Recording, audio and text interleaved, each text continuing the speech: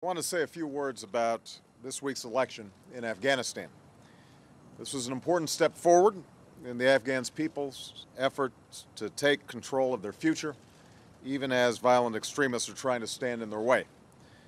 This election was run by the Afghan people.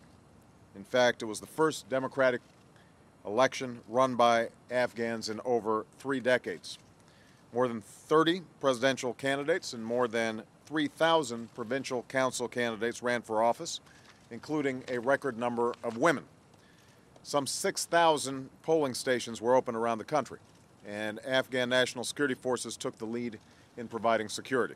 There is a clear contrast between those who seek to control their future at the ballot box and those who kill to prevent that from happening. Once again, extremists in Afghanistan have shown themselves willing to murder innocent Muslims, men, women, and children, to advance their aims. But I believe that the future belongs to those who want to build, not those who want to destroy.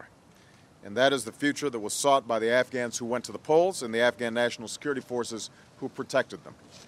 The United States did not support any candidate in this election. Our only interest was the result fairly accurately reflecting the will of the Afghan people. And that is what we will continue to support as the votes are counted and we wait for the official results from the Afghan Independent Electoral Commission and the Electoral Complaints Commission. Meanwhile, we will continue to work with our Afghan partners to strengthen Afghan security, governance, and opportunity. Our goal is clear: to disrupt, dismantle, and defeat al-Qaeda and their extremist allies.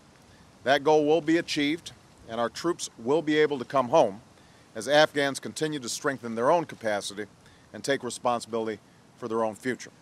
Thanks very much, everybody. What about the heroes' welcome in Libya, sir? You consider Libya a terrorist state, sir? I think it was highly objectionable. Highly objectionable.